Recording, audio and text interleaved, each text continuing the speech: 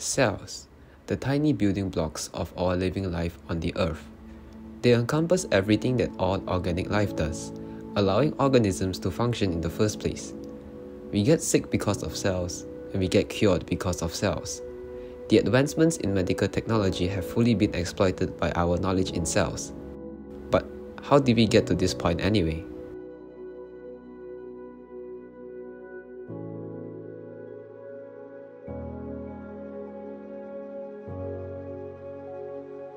Rudolf Virchow was born in Pomerania, Prussia. He was a bit of a tryhard who was thoughtful, attentive, and really good with languages, even earning several distinctions for his academic work. Initially at the age of 18, he wanted to become a pastor to preach to a congregation, but was soon afraid of the weakness of his voice.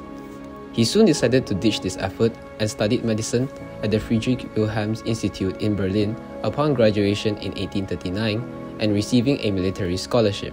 But studying medicine was not that simple, you see, because in the 1800s, medicine was split into anatomy and pathology, with the former being in a brighter spot than the latter. Anatomists were already describing the human body with precision during the 16th century, with Flemish anatomist Andreas Vesalius, who after finding the practices of surgical anatomy in disarray, decided to take matters into his own hands. With the ethical plan of digging out graves of the dead, stealing flesh off of decaying prisoners, and also stealing specimens from the hospital. He then teamed up with a painter and published The Fabric of the Human Body in 7 volumes. And with that, anatomy was placed at the center of medicine. The world that Virchow entered was completely bleak, however, with virtually no studies on human diseases and their causes. Most diseases were attributed to miasmas, poisonous gas caused by sewages or contaminated air, carrying particles that entered the body and forcing it to decay. The main problem for scientists during Virchow's era in the 18th to 19th century is that they wanted to search for a way on why diseases affected the organs, only to come back with unsatisfactory results, however determining that each disease was merely the dysfunction of the organs. Perhaps there was an underlying principle that connects all of this. Perhaps it was microscopic, because you see, chemists already discovered that certain properties of matter were due to atoms or molecules and their composition, things that cannot be seen. Perhaps biology was similar. Most works on pathology and physiology were purely speculative. How organs work, what their functions are, or why they fall into dysfunction. The confusing division among pathologists was already rigid enough for Virchow's liking. He eventually graduated free from the rigidness of the institute. He decided that he would indeed need to delve back on the history of pathology for him to finally find a systematic method to understand human physiology and pathology. It soon came to his discovery that researchers have found that animals and plants are composed of tiny structures called cells. He thought perhaps these cells were the heart of human physiology and pathology. If cellular pathology had not yet existed, he was determined to build it from the ground up. In the 1670s, a simple Dutch trader by the name of Antoine van Leeuwenhoek figured his way to see the invisible world of cells. He built himself a microscope, using a single lens on a brass plate and erecting a stage to mount specimens. This was built upon Hans and Zacharias Janssen, who figured that placing 2 magnifying lenses on the ends of a tube could allow them to see microscopic organisms. At first, Leeuwenhoek used his lens just to check the quality of cloth, but he soon found a deep passion on observing whatever he could find with his microscope. After a storm that had occurred on the 26th of May, 1675, Leeuwenhoek gathered some rainwater that had accumulated on his rooftop, waited a day before observing it under the microscope. What he saw he described as animalcules, dozens of tiny organisms he found. He would go on to upgrade his materials and spend more time observing these organisms before eventually in 1676 sent his findings to the most impressive scientific society of his time, the Royal Society of London. A year later, he would observe human sperm, that from his own as well as from another man who had gonorrhea. A lot of scientists were dismissive of his findings, partly due to his reclusive nature and his tendency to prevent others from observing under his microscope, providing vague details of his scientific methods used. His ambiguity in his writings and a lack of background in science caused his reputation to take a hit, resulting in most scientists ignoring him. As he grew more annoyed and anxious, he retreated back to his own tiny world of observing these tiny creatures. Writing in 1716, "My work, which I have done for a long time, was not pursued in order to gain the praise I now enjoy, but chiefly from a craving after knowledge, which I notice resides in me more than most other men." Meanwhile, a decade before Leeuwenhoek wrote to the Royal Society of London, a scientist by the name of Robert Hooke had also seen cells, though not as diverse as those of Leeuwenhoek, nor were they living cells. Using his own microscope, more advanced than that of Leeuwenhoek, he would eventually publish his findings in 1665, which was met with critical acclaim. Leeuwenhoek would hear of Hooke's work and would write to him frequently, only to be met with periodic responses, but he ensured Leeuwenhoek that his letters were translated and presented to the Royal Society. It was to note that Hooke had limited contributions to cell biology thinking, mainly because he did not suggest that the structures he found were the basic units of life. He was too eager to spring onto the next topic, eventually losing interest in microscopy and returned to mechanics and physics instead. Eventually, Hooke found himself in a dispute with Isaac Newton, stating that the discoveries Newton made were his and was plagiarized. This argument famously went on for decades. Eventually, Newton had the final say, with the only portrait of Hooke going missing as the Royal Society moved to the new quarters in 1710 under the orders of Newton, 7 years after Hooke's death. The history of studying biology has often been filled with great voids of silence after a great discovery is made. Yet these periods were perhaps not silent, rather scientists were trying to figure out if it was a fact or purely fiction. These periods required innovation of new apparatuses to explore the answers to these questions. It was not until the 1950s that DNA could be observed, with the birth of X-ray crystallography that could decipher the 3D structures of molecules. But for cells, you would have to quite literally see through the flesh to imagine blood. Perhaps these valleys of silences were the changes required to see an entity, the cell under a microscope, a gene as a unit of heritage, to understand more universally the functions and behaviors of these elusive things that exist in biology. From Leeuwenhoek's continuous observations of living atoms under his microscope, other microscopists thought that these living atoms did not just have to be single-celled, rather in more complex organisms, these cells are arranged into tissues. It was Pichet in particular that transitioned cell biology towards histology, the studying of cooperating cells and the function of tissues. Yet out of all these observations, it was Francois Vincent Raspail that really attempted to build a theory of cell physiology. Cells existed, but they must be doing something to justify their existence. He proposed that cells were composed of different molecules, indicating a semi-permeable membrane that allowed certain substances through. He deduced that cells perform chemical reactions to stabilize the function of tissues, and ultimately organ systems. More notably, he proposed that cells came from other cells, without providing much explanation for this, nor did he attempt to prove it because of the lack of tools available. In another place, there were two groups debating on cell biology. The Vitalists, composed of chemists, biologists, theologians, and philosophers, were convinced that cells could not be made of the natural chemicals in the world. Rather, there must be some divine intervention that separated the fluids from the bodies of living beings, speculating cells are born within cells, similar to a mother and a fetus, and that cells crystallize from vital fluids, similar to chemicals crystallizing in an inorganic world.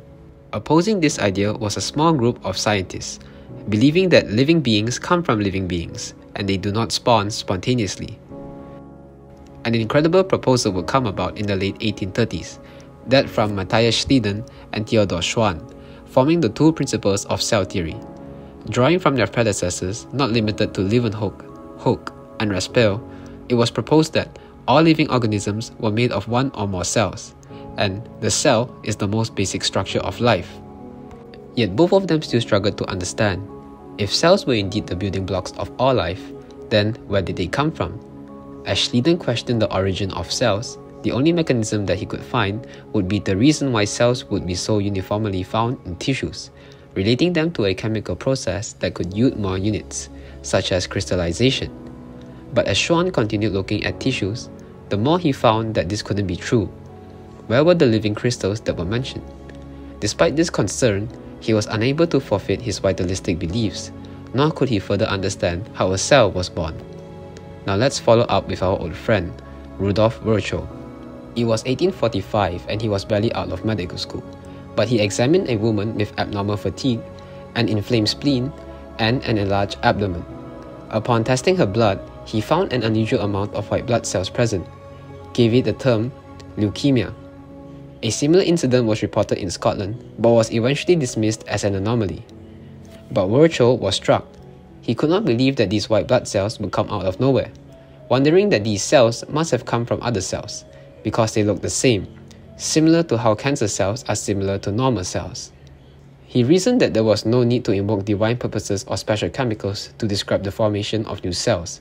It was that simple. Even so, all cellular physiology laid the basis for physiology. If cells became dysfunctional, then the whole system collapses. Isolated from the bustling city, in 1858, he refined Schwann's and Schleden's work, adding that all cells came from other cells. Cellular physiology allowed for the function of normal physiology, and disease is the result of disrupted physiology of the cell, publishing them in his most influential book, Cellular Pathology, bringing forward a new age of understanding towards the cell. Microbes, single-celled living organisms that are mostly harmless, but in some cases can invade tissues, causing inflammation, putrefaction, and disease. Back in 1668, Francesco Redi proposed that maggots, a form of putrefying organism, could only arise from eggs laid onto flesh by flies, and not spontaneously as vitalists suggested. In 1859, Louis Pasteur took this experiment to the next level by using boiled meat broth and a swan neck bottle, proving that bacteria is transmitted through air and putrefaction was not caused by internal decomposition.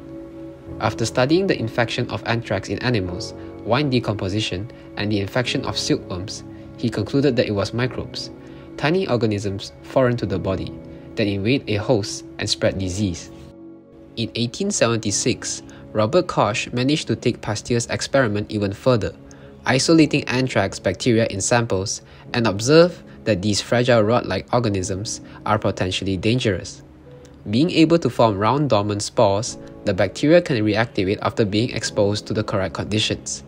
Through a series of experiments involving transferring diseases systematically from one individual to another, he concluded that microbes could be passed on from an infected individual, isolated, and continuously growing in the infected, being able to recreate the same sickness in a healthy host, and continue to spread the disease.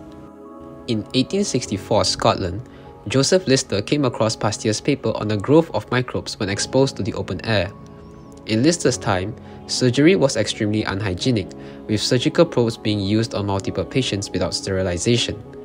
Lister decided to sterilize his tools with carbolic acid, as he knew it removed the stench from sewage water.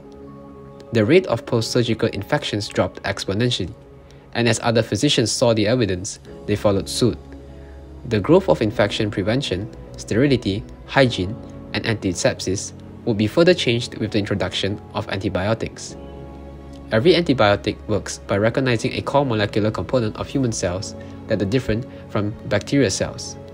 It's a medicine for the cell, distinguishing between the microbial cell from the host cell. Penicillin works because it kills bacterial enzymes that synthesize the cell wall, which are not present in human cells. But bacteria are surprisingly ferocious. You may find them living in extreme conditions, dominating the natural world. More importantly, bacteria are different from most organisms. They are simple life forms known as prokaryotes, classified with the lack of a nucleus. Fungi, animals, and plants, on the other hand, are considered eukaryotes because of the presence of the nucleus in those cells. Compared to bacteria, eukaryotes are feeble and weak, only being able to live in niche environments, less extreme to the oceanic thermal vents that some bacteria live in. But there is another separate branch, proposed in the 1970s by Carl Woese, comparing genes among various microorganisms and deducing that we have in fact misclassified an entire new domain of life, archaea. Little is known about them because we've ignored studying this group as a whole. Perhaps the archaea can fill in the missing gaps of how the first cell arose. The first cell, or more notably proposed as a protocell, would require storage for its genetic information that it could pass on. It was almost certain that this system was the RNA, a single-stranded molecule. But the distance between an RNA strand to a self-replicating RNA molecule is a huge evolutionary leap. It most likely requires two molecules, one acting as a template while the other makes a copy of the template. To avoid both RNA strands from floating away, a structure, or perhaps a membrane, was required to confine these components, to enable the creation of cellular life. The confinement of both RNA strands would enable more RNA to be made, enlarging the sphere. Eventually, it would have to split off and carry the same RNA duplication mechanism. The protocell would begin its evolution to the cells that we know of today, with even more complex characteristics arising, replacing RNA with DNA instead. Bacteria evolved from its predecessor 3 billion years ago, and it's still going on till to this day. Archaea are most likely around the same age as bacteria, although there are still some debates about this. But what about eukaryotes? About 2 billion years ago, something unexpected occurred in evolution.